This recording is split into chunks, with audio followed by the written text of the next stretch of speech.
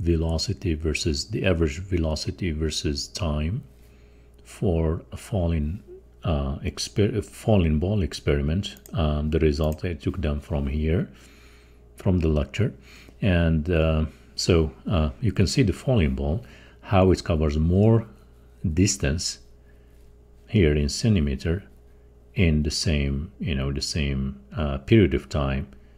I guess the period of time here is 0.5 second, so 0.005 minus 0, and if you 0.10 minus 0.05, the result is 0.05 seconds, and so on. So as you can see, it covers more distance in the same period of time, which means the speed increases with time, right? So let's try to plot the average velocity versus time and see whether we can get a linear relationship as we expected. Keep in mind also here, since it's falling free fall, so the average velocity should be 0 here. Probably didn't show it because they don't want to say, okay, you divide the distance over 0 second, which doesn't make sense. So just basically we will put 0 because it's free fall. There's no initial velocity.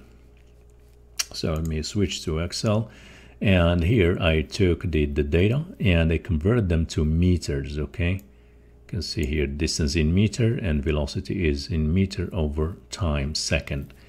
If you do this experiment in the lab or somewhere else, in this, in the Earth's surface, we expect the acceleration to be close to the acceleration due to the gravity, right? So let's see if this is, the acceleration should be about 9.8 to 10. That's fine if it's 10. Let's see if we can prove that. So here is the data. So what I'm going to plot is velocity versus time. So velocity, so the independent variable is the time, because we set up the time, right? We decide what is the period of time we choose. You can choose 1 second, you can choose 2 seconds, whatever it is, and the velocity basically will depend on time. So let's do this. Okay, so we go here to insert. I'm hovering. I hope you see the cursor here. So then you go to chart, this part here. There are different parts, so we're gonna go to chart and to scatter. So we don't want any line or anything, just a data point. Okay, so here this is the area for the graph. What I'm going to do is I'm gonna click on the right click on the mouse, and it says I will choose, I have a lot of options here, select data. So I'm going to select data and add. So when I do this, I probably will say here the title of the plot will be velocity versus time. And I'm gonna choose the independence variable on x-axis. The independence variable is the time, and on y-axis again, as I said, the dependence variable, which is the velocity, right, or the average velocity.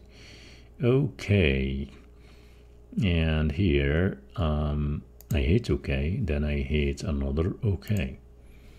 And I get this plot here. So what I'm going to do, I'm going to draw. You can see this point, this data point here probably are not lined up.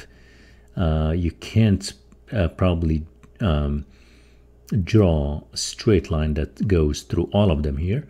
So what I'm going to do, I'm going to ask the spreadsheet to take the best, use basically linear regression to draw the best fit for this data, the best straight line that fits all this data. So I'm gonna click on this plus sign here. I'm gonna beautify my graph too. I can add the axis titles, and I go here to trend line, add the trend line. So click here, and it should give me more options. I'm gonna use more options here. want to use more options. So I want linear, and I'm gonna say display the equation, and you can see the equation now. Since as you can see, this trend line doesn't go through the origin, means that what we can learn from here, if it doesn't go through the origin, it means that at zero, what is that, so we want the line to go through the origin, because we know that at 0 time we have no speed whatsoever. We have no speed.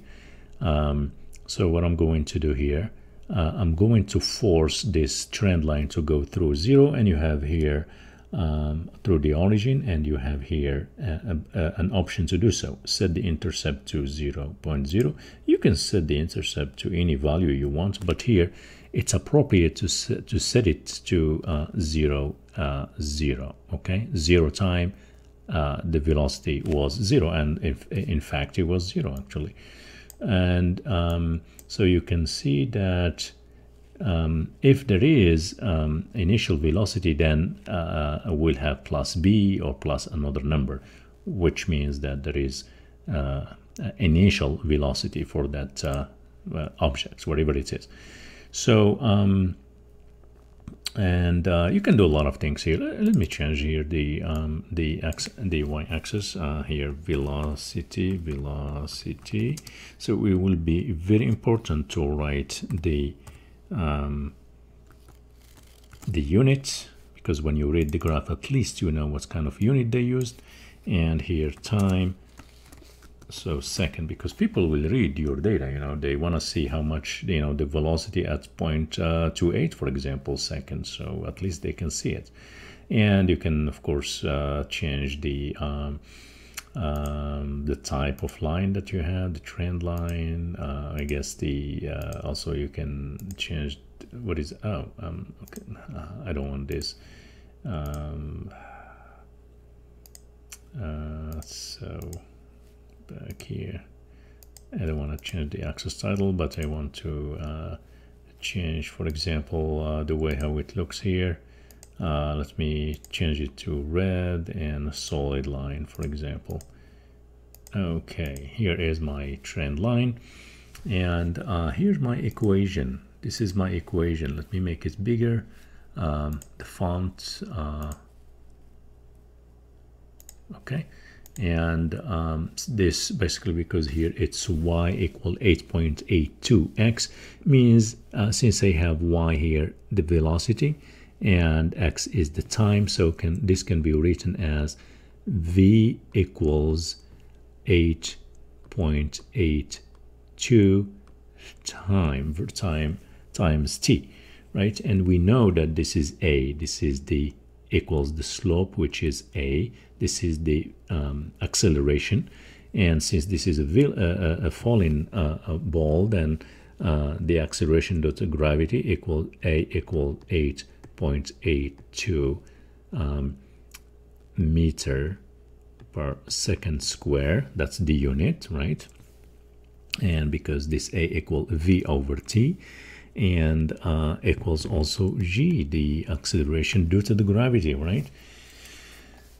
I hope this is clear. You can repeat the video, you can stop it and repeat that, so that you can, I think it's very important skill to learn how to use Excel. A lot of people, a lot of you probably know how to use it, but it's very, this is specific to how to do linear regression. Another thing that I would like to talk about is you can calculate this manually.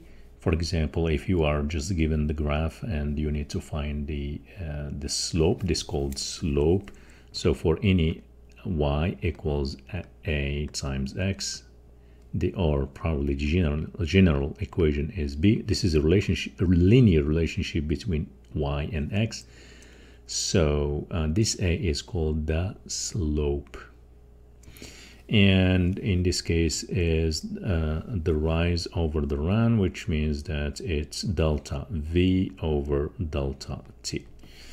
Okay, so let me show you a trick here. The trick basically is, let's mimic what we did, v meter per second, and this is time.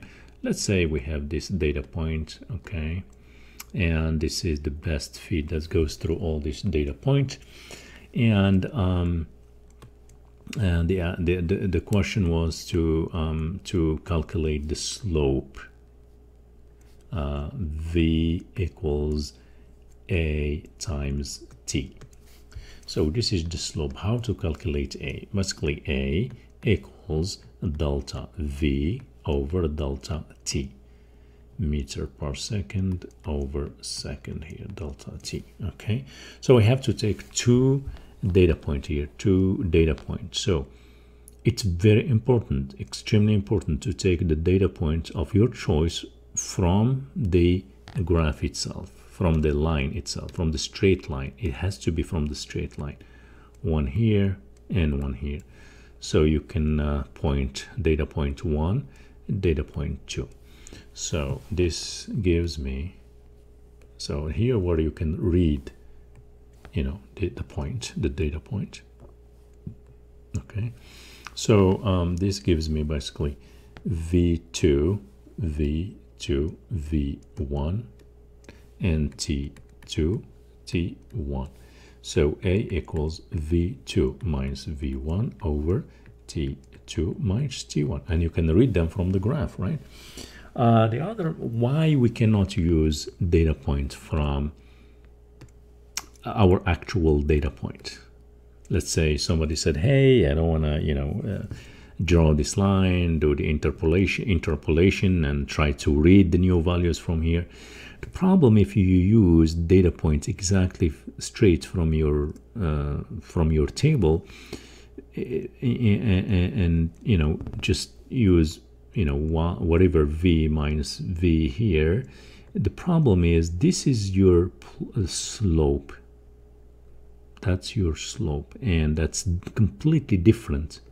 See, that's completely different from this one. It's completely different. You are talking about this line, and here this is the real line. So that's going to be wrong. That your a will be much higher.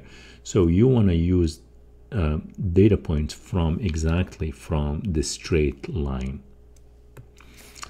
And when I go back to my Excel, you know, this is very close to the acceleration due to the gravity, something that we know. It's about 8.81 meter per second square. Now, if you go probably to the North Pole, maybe it will be a little bit different. If you do the same experiment on the moon, probably you will find it 10 times less than this value here. Hope this helps.